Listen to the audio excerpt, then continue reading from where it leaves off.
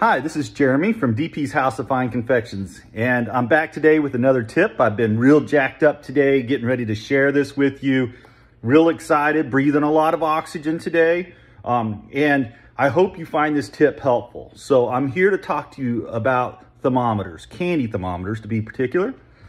When I was first started making candy, I went through a lot of these. I was either cracking them or messing up the inside. You see the little thing where you can read the temperature? That was getting all warped and out of shape.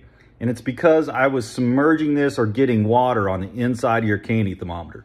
It has holes in the top. It is not waterproof.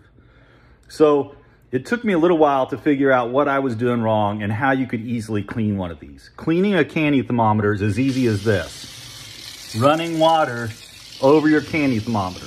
I hope you found this tip helpful. Thank you.